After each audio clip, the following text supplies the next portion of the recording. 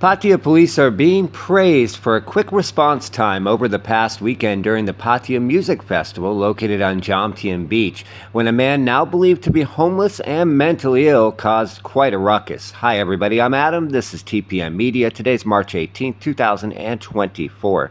This incident took place on Saturday night around 11 p.m.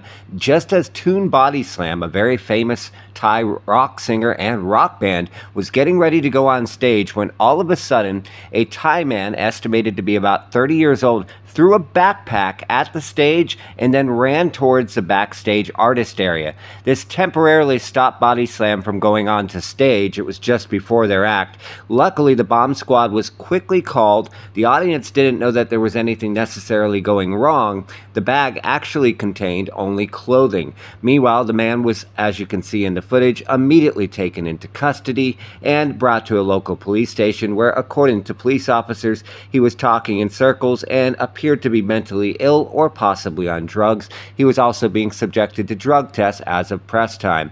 Meanwhile, as anybody who went to the concert knew, Body Slam ended up going on stage and delivered a great concert that was highly praised by the local Pattaya audience. The music festival continues next weekend in Naklua at Lonpo Park. As always, thank you for watching the podcast.